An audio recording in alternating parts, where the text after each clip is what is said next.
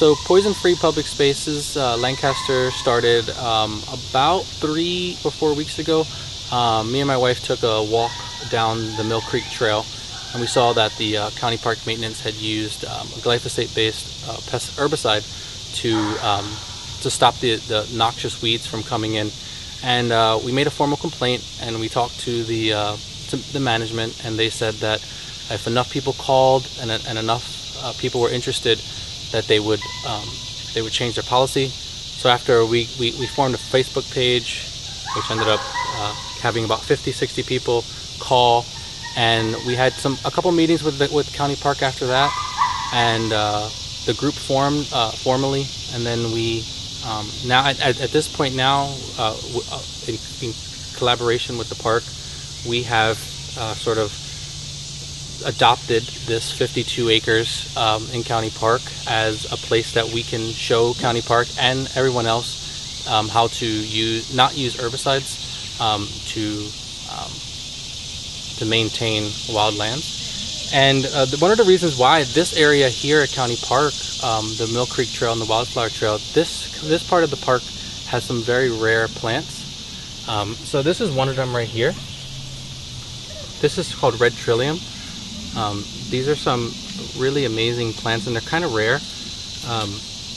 This is a red trillium, and this is a stand. We're standing in a stand here right now. This is sort of at the end of their cycle here, but you know, some of them can be 35-40 years old, so they're very rare. They're very close to the trail, and the use of glyphosate would have killed them, so close to the trail. So a group of maybe 20 now, we're going to be we adopted this part of the park, and we're going to be maintaining it. We're going to be taking care of the noxious weeds and the invasives that have taken a huge chunk of this 52 acres here. And we're going to, and the park is going to leave us sort of to our own devices.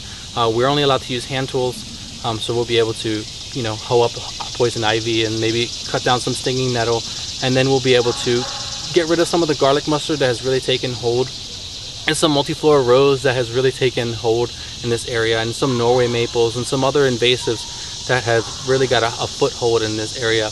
And we're also going to be replacing a lot of that with the natives that belong here. Things like replanting some trilliums in other places, and also replanting spice bushes and American ginger and all these amazing natives that really do belong here, and that we can replace, and after we take out the garlic mustard, so we can have a more native, more environmentally sound, sustainable landscape, and also a land management strategy for the county park and for the park systems in general to be able to mimic.